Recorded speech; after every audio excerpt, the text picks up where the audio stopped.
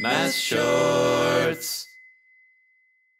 Rotation describes how an object turns around a point. It's used to describe the movement of geometric shapes. For example, if you tack up only one corner of a rectangular sign, what's going to happen?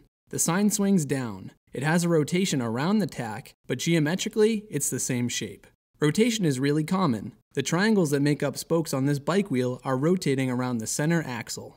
Mathematicians use rotation to describe shapes on a coordinate plane too. Check out this triangle. In mathematical language, we'd show it like this, which describes the points of the triangle's vertices based on where they're located on the coordinate plane. To rotate an object, you first need to choose the center of rotation. This is the point that you'll rotate the object around. To make it easy, we'll choose point 0, 0, or the origin, on this coordinate plane. When we rotate the shape, we need to keep the shape exactly the same distance, or equidistant, from the center of rotation all the way around. If we rotate the triangle 1/4 turn around the point of origin, counterclockwise, keeping the point of rotation exactly the same, then the triangle moves to a different place on the coordinate plane.